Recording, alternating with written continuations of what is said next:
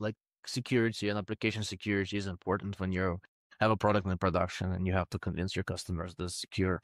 So you have to spend a lot of money on verifying it, getting certified, and all that stuff.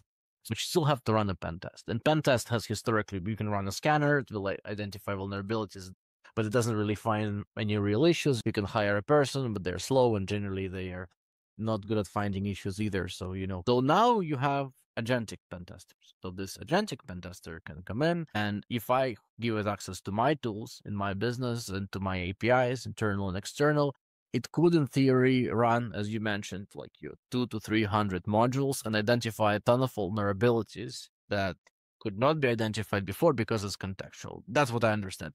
But one, it can run 24/7. Two, it costs less. And it's going to keep learning and getting better over time, right? As we keep reinforcing some of its behavior.